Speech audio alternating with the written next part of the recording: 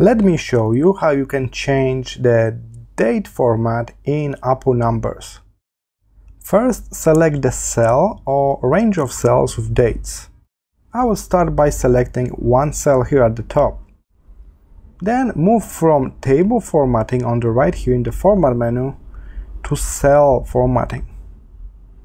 As you can see, the program is now automatically detecting the type of the data I got here, but you can also move this to date and time if you got troubles with program kind of detecting the wrong format for you.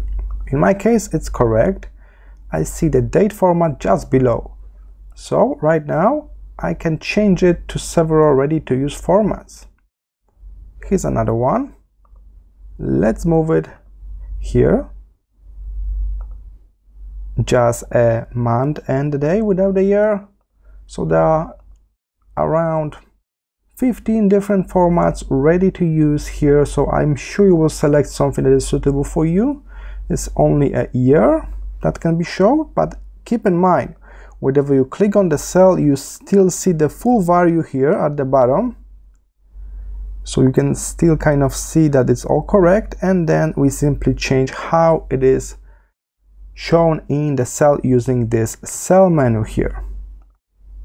There are multiple different formats over here.